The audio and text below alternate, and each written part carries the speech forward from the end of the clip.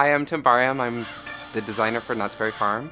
I'm the area manager for our wardrobe department, where we build all of the Knott's Berry Farm Halloween Haunt costumes.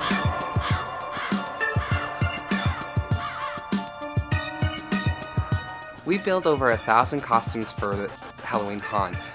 We start at the beginning of the end of Haunt. We basically will do an inventory of all of our costumes that didn't survive, and then we'll start looking at all of what our new mazes are going to be and what our current mazes will stay.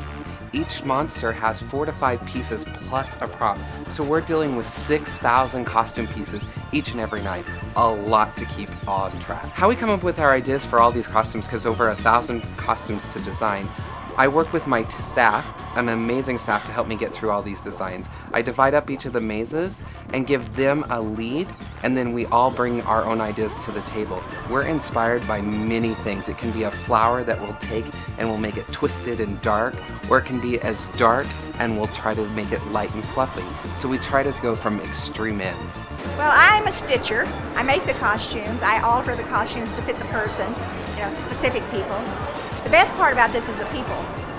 We make a lot of friends here. And every year is like a family reunion. Some of the things that we look at with our monsters is longevity of the costume. We look at how the monster's going to be actually out there scaring. We look into the option of, is it a scare that blends in? Or is it a scare that's going to be out roaming in the street? We have what is known as sliders, and we've found over the years that they really abuse their costumes because of the aggressiveness of their scare. So we've found great fabrics that will work with that. We use a lot of denim, a lot of leather. One of our favorite fabrics to use is poplin polyester. It's Visa, it's indestructible, it doesn't lose its color, and it'll last multiple haunts. The costume behind me that you can see is one of our new mazes this year. This year we have 6 new exciting mazes. You'll have to come out and see them all. But this one's from our Alien Attack. It's one of an inspiration that we used from a jellyfish. We took the concept from a jellyfish, so it can build from there, and then it has all its tentacles.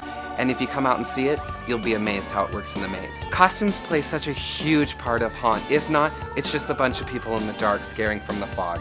We use our costumes to just take it to the next level. We like to add layers and texture and depth, and it takes that character from just being a plain monster into an amazing monster.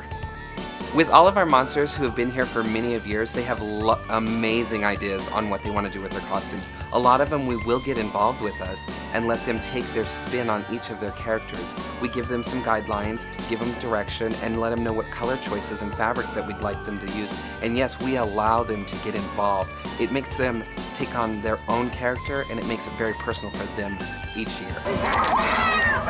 One of the best things at Knott's Berry Farm is that I get to go out each and every night into the mazes. I work on the costume, I work with the talent, I know their scare spot, and they still get me. The best thing for them at the end of the night is to say, I got you.